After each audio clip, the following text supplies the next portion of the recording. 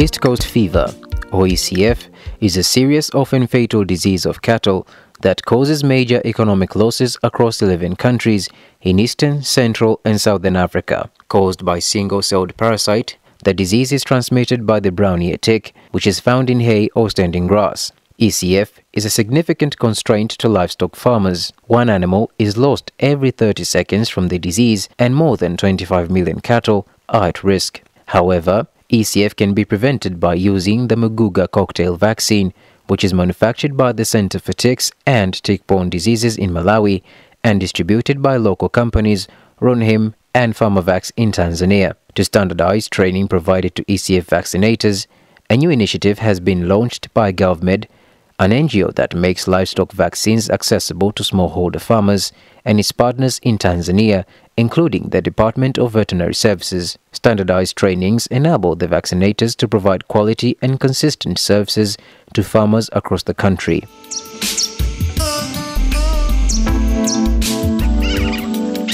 Alice Mbwile is the marketing business manager from Ronheim International, based in Dar es Salaam, which distributes the East Coast fever vaccine across the country.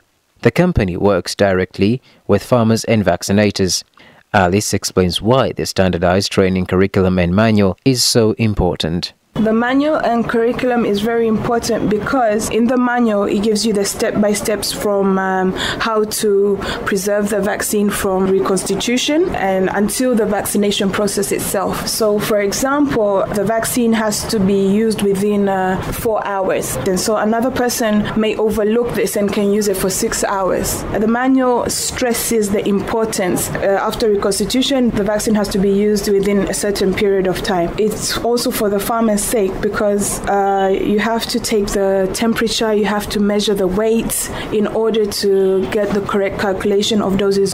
So if this is overlooked, basically you're not gonna vaccinate properly. So is it only the vaccinators that will benefit from this training? I asked Alice. The people who benefit from the training are the vaccinators. They'll be able to go out to the fields and collaborate with the farmers to get the farmers to realize the importance of vaccinating. It's a two-way. The vaccinator gets a benefit, the farmer will also get a benefit, and in turn the animal will also get a benefit because they'll be treated. The training initiative in Tanzania by Ronheim started in December 2015. I asked Alice how many current and new vaccinators have been trained so far under the new certification program. To date, we have trained 200 plus vaccinators. Those are inclusive refreshers. When I say refreshers, those are vaccinators who have trained and come to other trainings. For example, Mr. Malia, he's been trained twice. Festo Malia is a veterinarian and ECF vaccinator with 10 years experience in the field around Dar es Salaam and the coastal region. He successfully completed the ECF training conducted by Ronheim and has in fact, as Alice pointed out, been trained twice, as he also received a refresher course and been issued with new certification credentials. This enables farmers to know that he is a genuine vaccinator. He tells me about his new experience and the changes after receiving his approved certificate.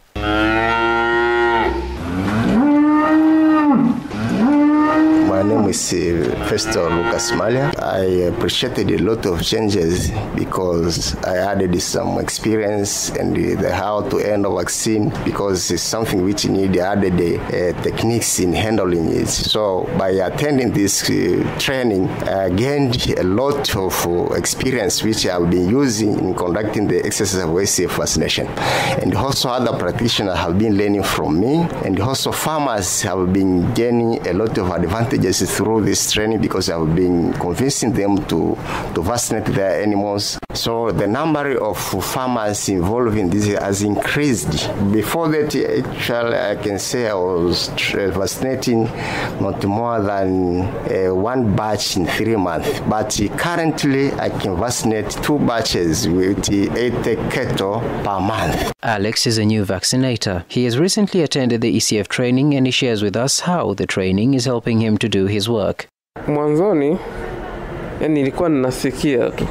At first I just heard about it and I was not sure, but now I've attended the ECF training, so I know what to do and how to help the farmers. For the time being, I am in progress of finding and educating farmers. I will be there to do it for them. Sasa utakuwa tayari kuwafanyia An important part of the training partnership between Ronheim and the vaccinators is the impact on the farmers and their livestock, as Alice explains. The main feedback is that they call the vaccinator, I have another herd of cows, please come and vaccinate them. That's a positive feedback because you're going back to the same farmer but with new herd of animals. So that's positive, showing that the vaccine has worked and I want you to vaccinate more animals. Definitely farmers are more comfortable because they know that they've got the backup from the government. It's like somebody's caring, you know, like this is a serious issue. So they're definitely more comfortable. That was Alice Mbwile ending that report on the importance of standardized ECF vaccination training for vaccinators in Tanzania, which impacts the livelihoods of our cattle farmers. Similar training for ECF is also being initiated by GALVmed and its partners in Kenya. This feature was compiled by Sheluma Tuzia with narration by Carlos Banda. It was produced by Ren Media on behalf of GALVmed. GALVmed is funded by the Bill and Melinda Gates Foundation and the UK government.